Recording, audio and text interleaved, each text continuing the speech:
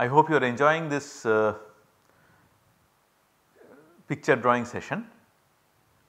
We have shown you some beautiful pictures of 1s and 2s orbitals already. Now in this module, which is going to be a little short, we are going to show you 3s as well, but before that let us complete our discussion of 2s orbital. We have shown you what 2s orbital looks like already. You get a node at r equal to 2a by z, and we have shown you how if we plot it in 3 dimensions we can get a depiction like this. Please do not forget that this vertical axis is wave function, nothing else, wave function. So from there you can generate this contour diagram, and what you see in white here is really the radial node where r is equal to 2a divided by z. And we also gave you this kind of a view. If you look from the bottom, you see these contours and you can see this big peak that is there inside. But that is only the orbital. What I do not have on these slides, but I have shown you in the previous module is that what happens when you consider psi square, and what happens, well, capital R square in this case, one and the same, and what happens when you multiply that capital R square by small r square and get the radial probability density. Okay. Now let us go back to this definition that we like to debunk so much, that an orbital is a region of space where probability of finding the electron is maximum.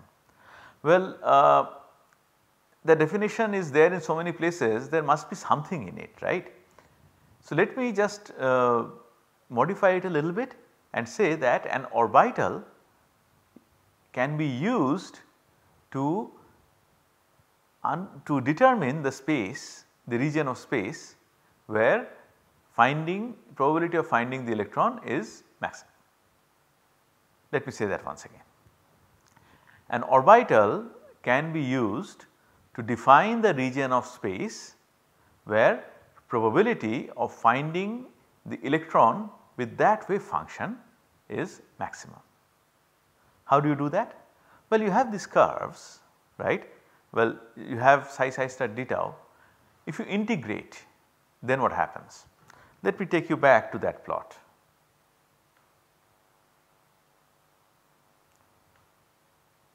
Maybe we will work in 1 dimension, well 2 dimensions. Say this one, right. This is the plot of r square, capital R square for 2s against r, okay. We are talking about radial probability distribution function. Suppose I want to know what is the total probability. What is the total probability? Well, I can say it without doing anything, total probability is 1. But if I am to get total probability is equal to 1, then I have to integrate from 0 to infinity, right. That is not something that we want to do. But one thing that comes out very nicely is if you just look at the numbers now, remember x axis is in terms of a0, okay. For z equal to 1, let us put z equal to 1 for now. This is 2a0, actually it is 2a0 by z. So if you go up to infinity, then probability of finding the electron is 1. Suppose I do not go up to infinity, maybe I will increase this a little bit.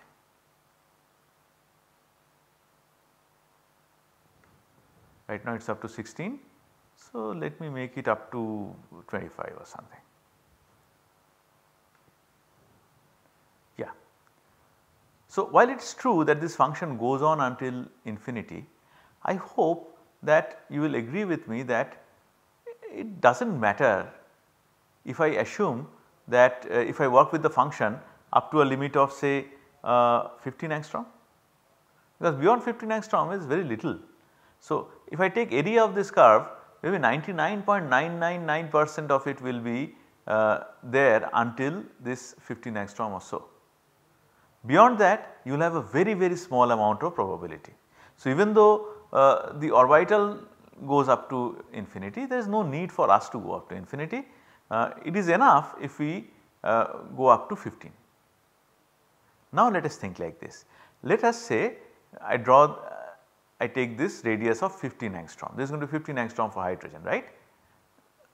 Well, assuming Bohr radius to be 1 angstrom. It is not exactly 1 angstrom, so that factor will be there. So, let us say I go up to 15 angstrom, somewhere here. So, probability of finding the electron inside a sphere of that radius will be how much? So, 99.999%. If I draw that sphere, then this surface of that sphere encompasses 99.999% probability of finding the electron. That surface is called a constant probability surface. So, if I want to draw a 99.999% surface, then perhaps I have to take a radius of 15. Suppose I am okay with say 95%. Where will I have to truncate? 95% will be somewhere here actually, yeah, maybe here. So, let us say 11 angstrom. If I draw a circle of 11 angstrom, then that circle would contain 95% probability of occurrence of the electron, right. So, this way we can draw surfaces, okay. And when we draw the surface, we might as well draw another circle inside it, because this circle of say radius 2 angstrom, well 2a0 angstrom is going to be the nodal surface. The nodal surface here, radial node, is going to be a sphere, right, surface of a sphere. So, we might as well draw that, because there is no probability density of finding the electron at that particular surface. So, that is how we often designate probabilities, and more often than not we mistake those plots to be orbitals. They are not. Those are plots of probability of finding electrons in particular orbitals.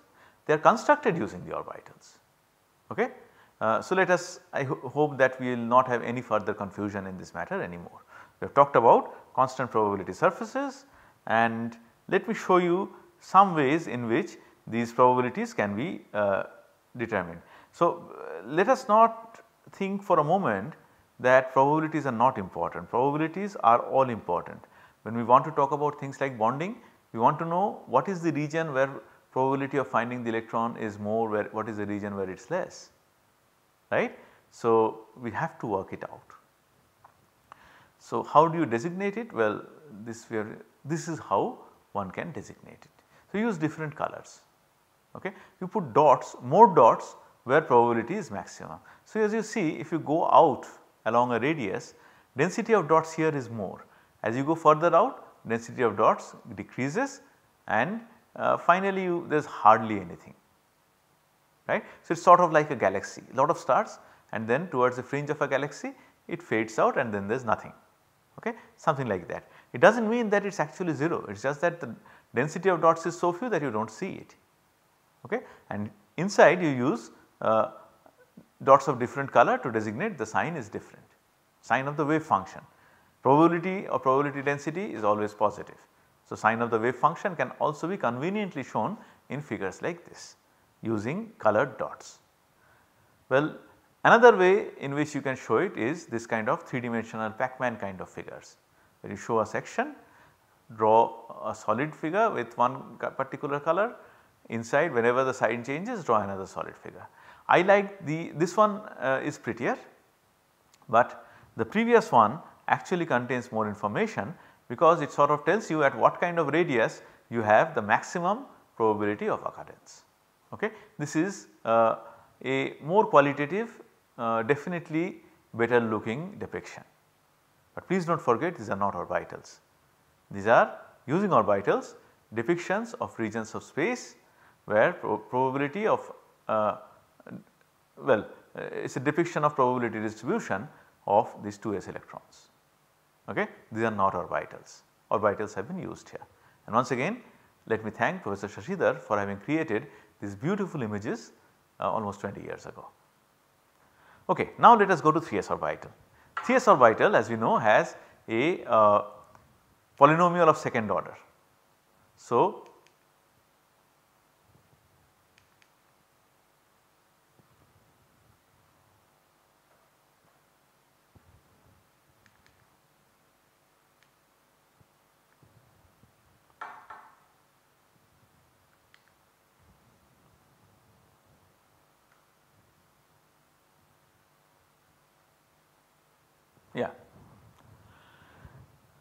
3s orbital, remember, has in its expression a polynomial of second order, the 3 terms. So, polynomial of second order equated to 0 gives you 2 roots, and you can work out what these roots are. I think they are 1.9 and 9 if you just take z to be 1 and a to be 1.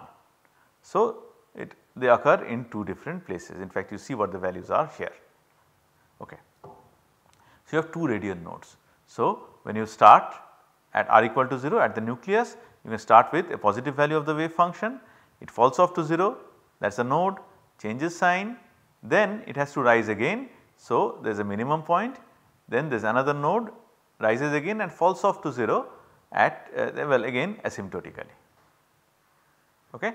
This is 3s orbital. Once again we see that the innermost part is most, if I can say, intense, followed by the second part, the third part seems to have the least height. Okay. Once again when you multiply by r square, well take square of this, multiply by r square, even though it is repetitive I will just do it for you. What was the expression? 27 minus 2x 18 plus 2x I think. Please do not try to remember these expressions, as you can see I do not remember them myself, there is no need. Yeah, 27 minus 18x plus 2x square, that kind of an expression. So, I can write 27 minus 18 star 18 into x plus 2 x square. Okay, we have to get rid of everything else. And while doing all this, let us not forget that this factor is multiplied by an exponential term, and I will take you back in case you have not noticed what the exponential term is. The exponential term is e to the power minus zr by 3a. For our purpose we will set z to 1, a to 1, it will be z divided by 3. Let us see.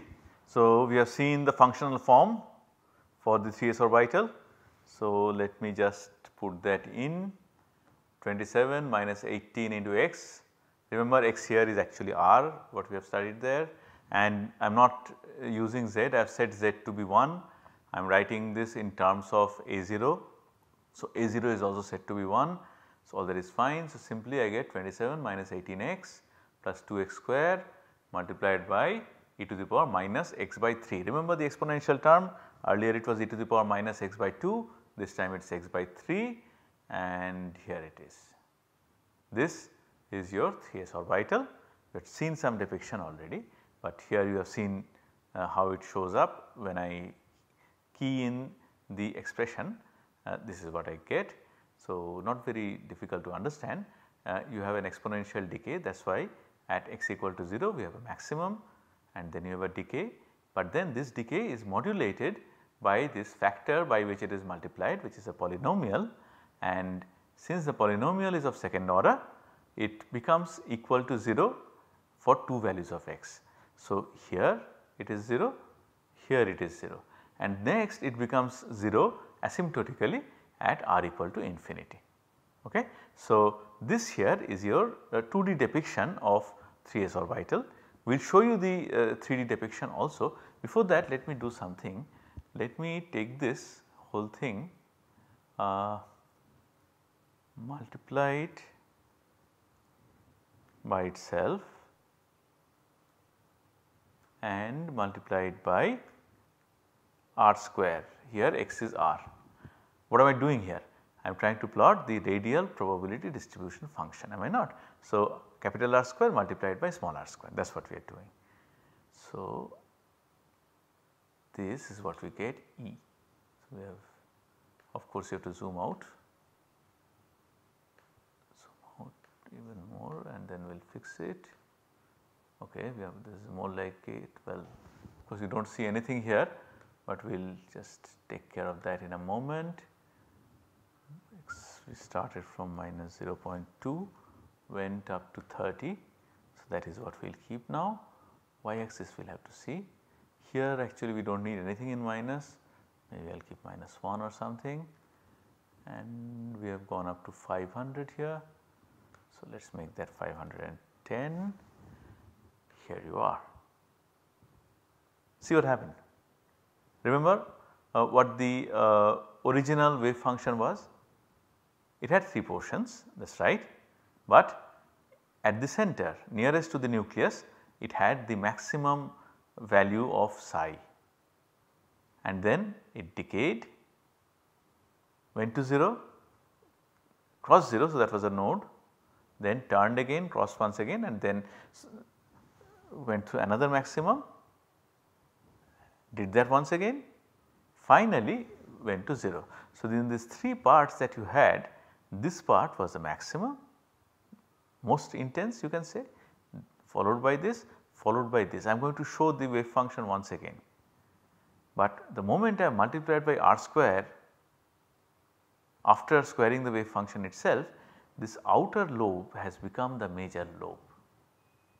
So, if you just look at the wave function, this looks like the smallest part, but the moment you take care of the volume element, which is simply small r square in this case, it blows up. Okay. So, let me just show you once again. I will take all this out. Now it is very simple, just have to change frame limits once or twice maybe and go back to the original figure.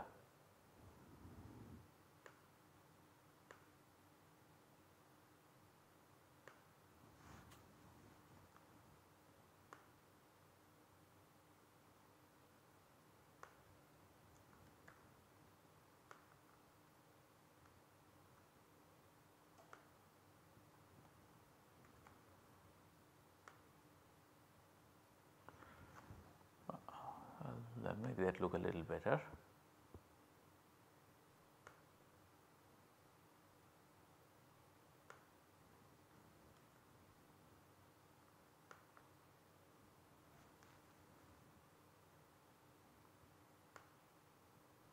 Yeah, see what I was saying, the outer lobe is actually quite small if you just look at the wave function, but well, let us see what happens when we take square of that.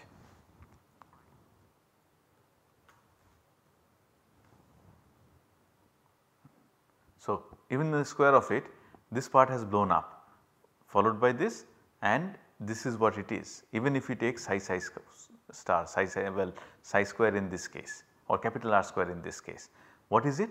Probability density. So, probability density is maximum near the nucleus, and then it has like smaller regions as you go further out. But the moment you multiply it by the volume element, component of volume element, small r square in this case, this outer lobe which had least probability density, at least in the maximal position, that becomes the biggest one.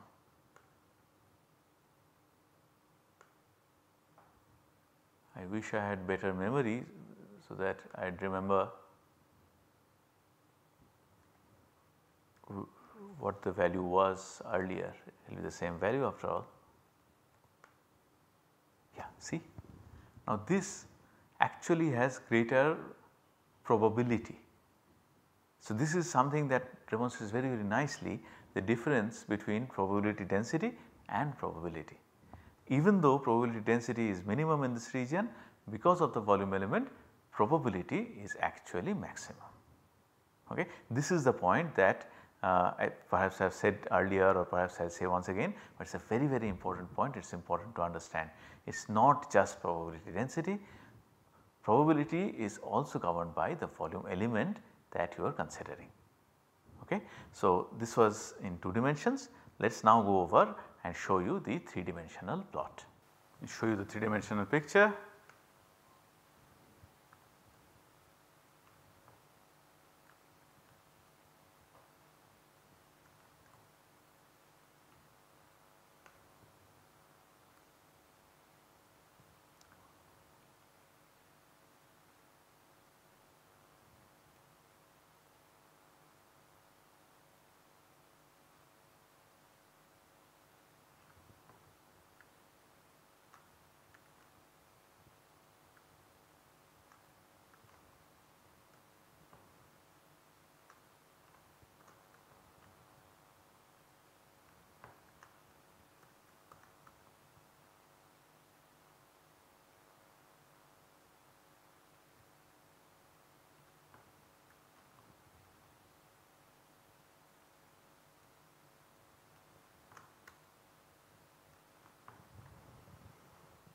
Okay.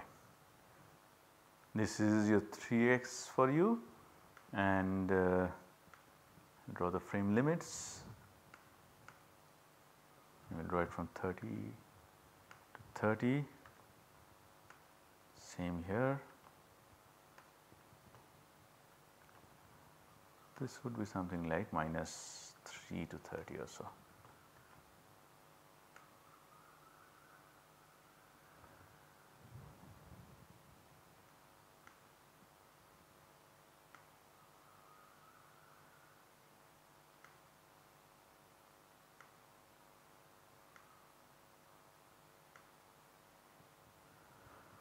Okay, this is 3s orbital. First look, it might look exactly the same as 2s orbital, but actually it is not.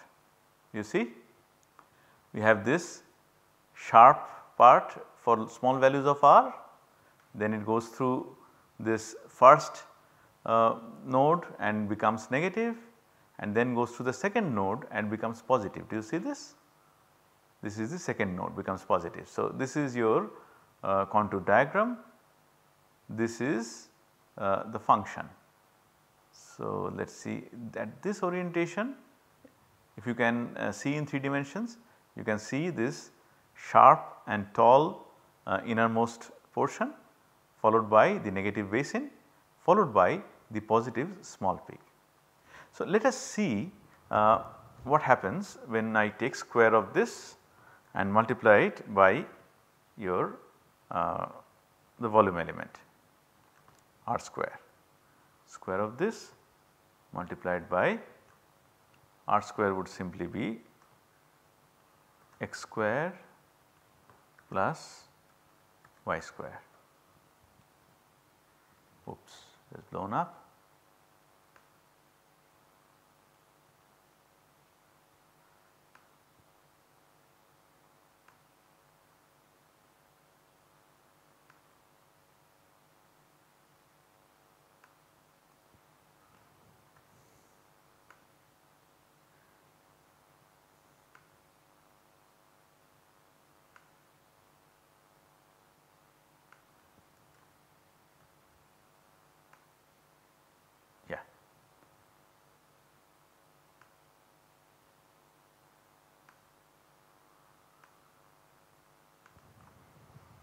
This is what it looks like. So, once again you can see the outermost lobe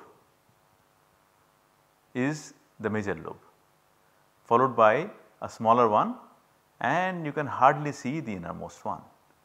Why is it that the trend has completely reversed? Because we multiplied by r square.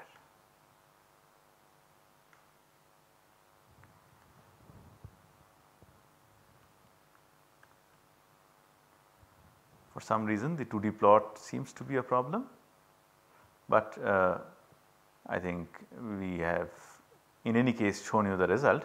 So, we will come back to this one later.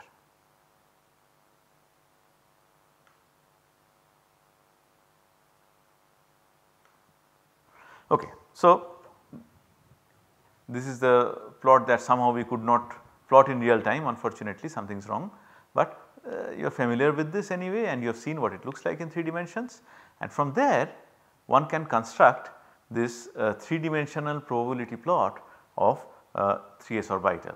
Remember, the color denotes the sign of the wave function and the density of dots denotes the value of not the wave function psi, not its square psi square, but psi square multiplied by r square.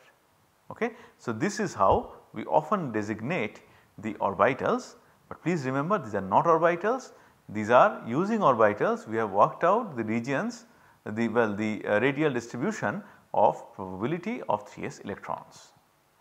So, as usual you can draw it like this, like Professor Shashidhar had done. So, we have talked about 1s, 2s, 3s wave functions. We have learned how to draw them in 2 dimensions and 3 dimensions, remembering that one of the dimensions is always orbital.